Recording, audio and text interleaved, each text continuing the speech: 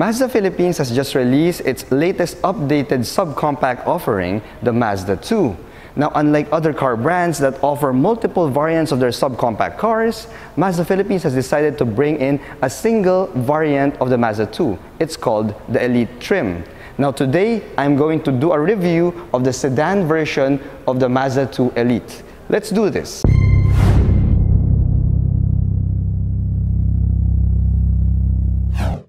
Before I begin with the car review, I'd like to extend a special shout out and thank you to Mazda Makati for giving me this opportunity to do this walk-around car review of the Mazda2. Now, if you're in the vicinity of Makati or the neighboring cities and you're looking for a Mazda, pay them a visit in their showroom and check out their entire lineup. Now let's get on with the review. The subcompact car category is one of the most hotly contested car segments in the Philippines today.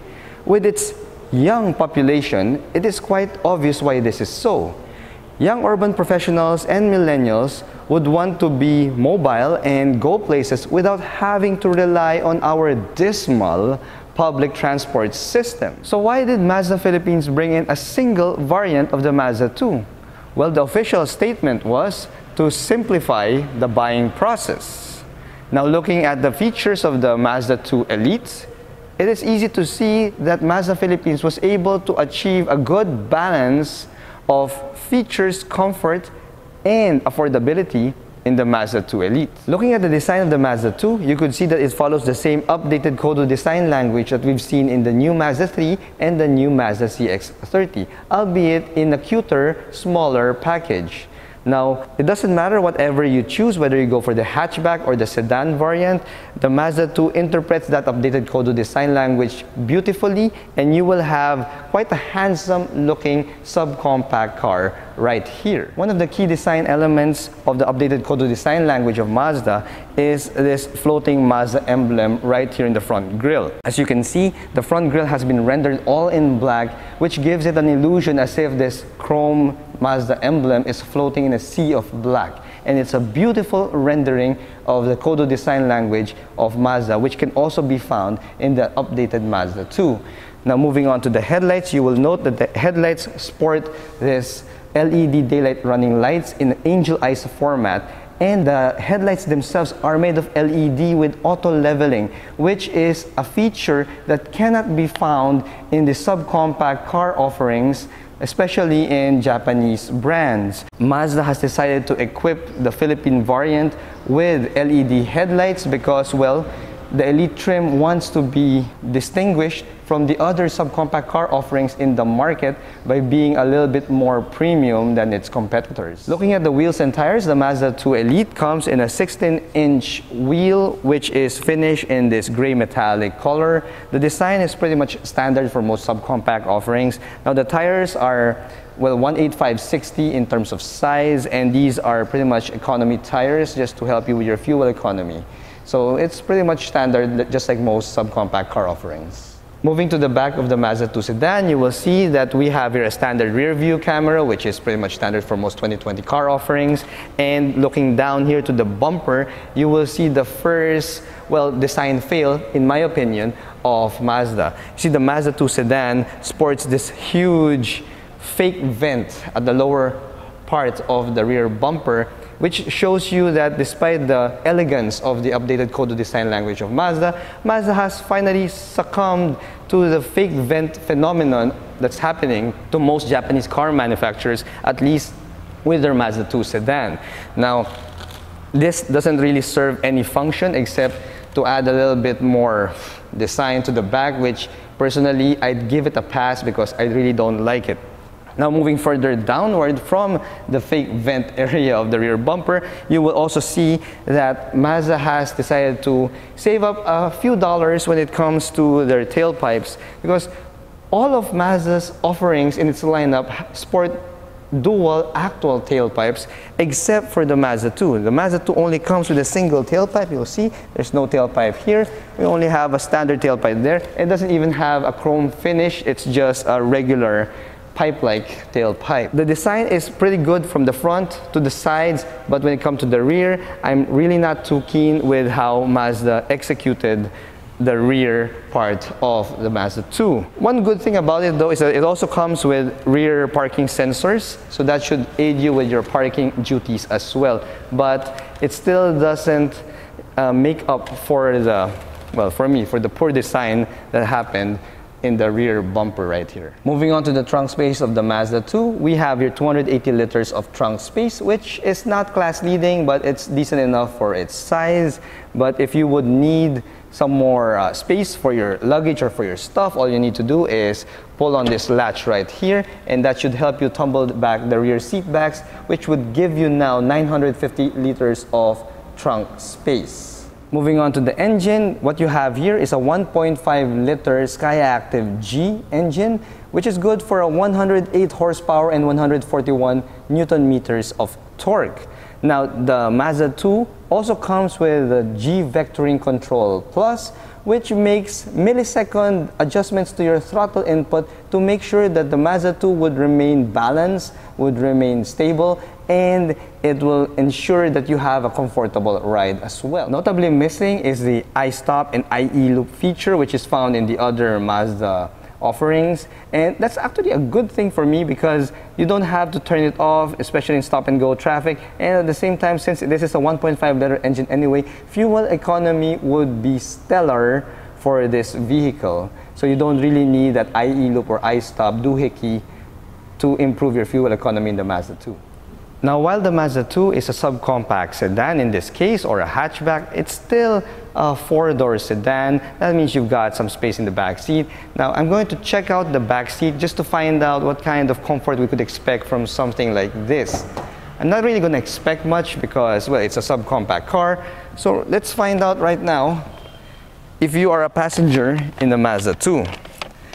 Well, the first thing that I note is the brown cloth of the seats are good. It's done, rendered very well. It's in dark brown. Makes you think that it's leather upon first seeing it. Now, the seats itself are quite comfortable. They're quite supportive. And you've got a good amount of knee room as well.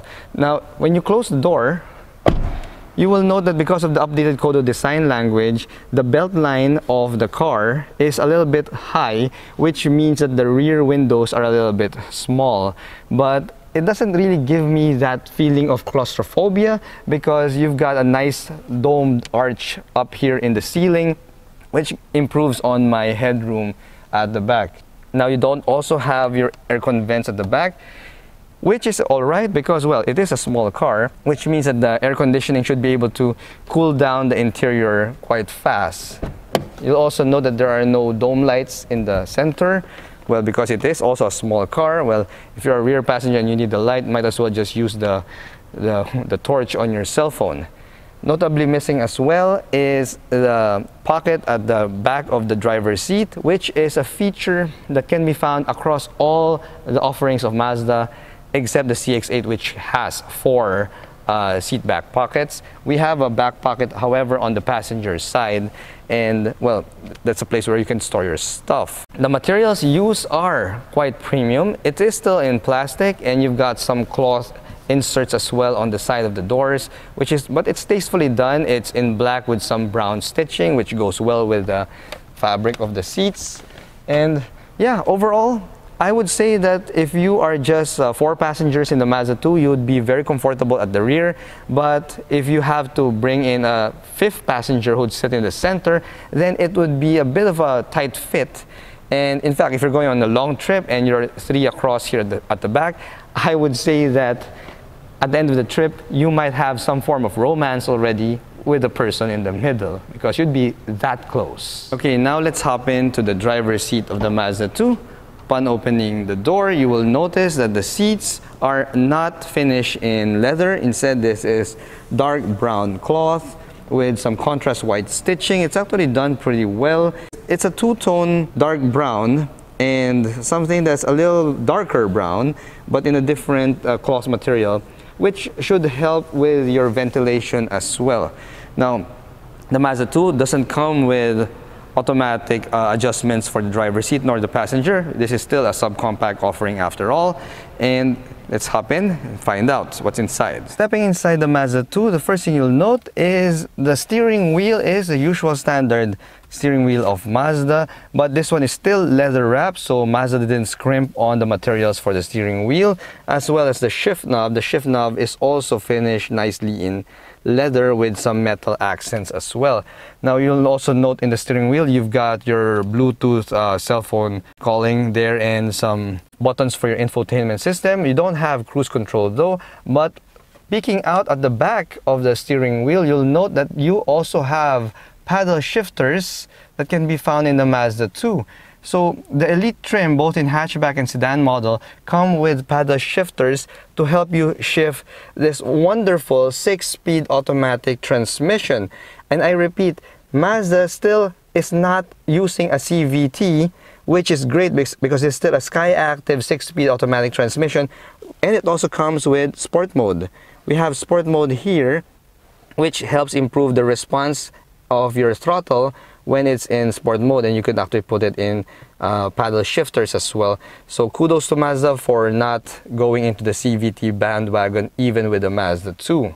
Moving on from the automatic transmission with the sport mode, you have here the manual e-brake. It still doesn't have an electronic e-brake, which is pretty much standard for a subcompact offering. You have your standard controls here for your Mazda infotainment system, and one thing I note is that it has this squarish plastic bump right here at the bottom of the controls, and I've never seen that in other Mazda offerings. Now I'm wagering that the reason why we have this is we have a couple of cup holders right here, and this is just to make sure that your drink will not tumble over into the controls and thus causing it to, to become wet and have short circuits. So I'm thinking this is just a bumper stop to make sure that your drinks would stay in place. Now going into the climate control system, the Elite variant comes with automatic climate control as well. It's not dual zone, however, because, well, it is a small car. You don't really need a dual zone climate control. And underneath that you have your USB inputs for your Apple CarPlay and Android Auto, which is also standard for the Mazda 2 Elite. Now going up to the dashboard, the lower dashboard, you'll have here a nice textured black, shiny black material that's inserted right here, and it's a nice rendering as well. It's not carbon fiber, but it has that carbon fiber feel to it. The dashboard itself is made up of plastics. It's a little bit lower quality than those found in the Mazda 3 and the CX series of Mazda, and you have your cloth inserts as well on the doors. In terms of the infotainment, we have your usual Mazda Connect right here. It's still not the recessed screen that we can find in the CX-30 and the Mazda 3. It's still the same old screen that we can find in the older Mazda models. Starting the car, you could now see that, well, we have the standard gauges right here. We have the speedometer right in the middle, which is still an analog format. It's not digital yet, but you've got a digital tachometer to the left, and you've got an information screen to the right, which shows you stuff like your fuel, your range, and your temperature as well. Overall, this is pretty much standard for most Mazda offerings as well. So there you have it. That is the Mazda 2 sedan in Elite trim. Well, we only get that single Elite trim in the Philippine market anyway, but you can get it either in sedan or hatchback versions. Now, if you're looking for a city car that you can drive around in tight city roads and park in tight city parking spots, but at the same time you don't want to compromise on that premium level feel and that dynamic driving experience, then the Mazda 2 is a compelling car to put in your options list. Now, how much is this Mazda 2 going for? Well, Mazda Philippines has simplified the buying process as well in terms of the pricing, because they've priced both the hatchback and the sedan versions with a single price of 995,000 pesos. Now, if you're thinking, wow, that's a lot of money to pay for a subcompact car, well, get this. This is still a 4-star Euro NCAP safety rating in terms of crash tests, and at the same time you get a lot of the premium material and premium feel and premium options that are not normally available in budget subcompact car offerings. Now, if you take all of that into consideration, then the Mazda 2 Elite is a compelling city car to purchase at less than ₱1 million. Once again, thank you guys for watching one of my car reviews. If you like my videos, please subscribe to my channel, hit that like button, send me some love in the comments below, and tell me what you think about this Mazda 2. Would you rather get the sedan or would you rather get the hatchback? Hit me up in the comments and let's start the discussion. I'll see you again in the next video. Bye-bye.